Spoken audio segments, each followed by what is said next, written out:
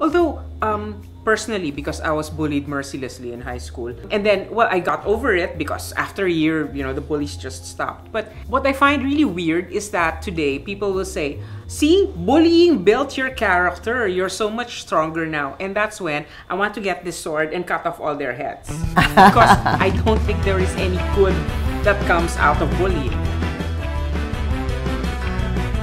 The world has gone bonkers. We now live in George Orwell's 1984. War is peace, ignorance is strength, and crazy is normal. How do you stay sane?